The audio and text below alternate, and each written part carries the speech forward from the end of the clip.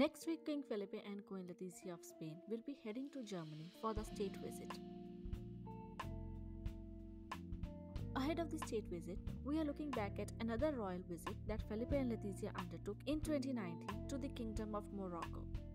Keeping the customs and traditions of the host country in thought, Queen Letizia chose a very stunning white bespoke outfit from Spanish label Felipe Varela for the gala dinner. Letizia usually avoids wearing tiara during the state visits until it's a visit to the European royal countries. She paired the outfit with a jewel bag from Felipe Varela, Jimmy Choo sandals and her Hoist to Passage Chanton earrings. Felipe and Letizia will be leaving for Germany on Monday. We will be covering the state visit from beginning to end. Stay tuned.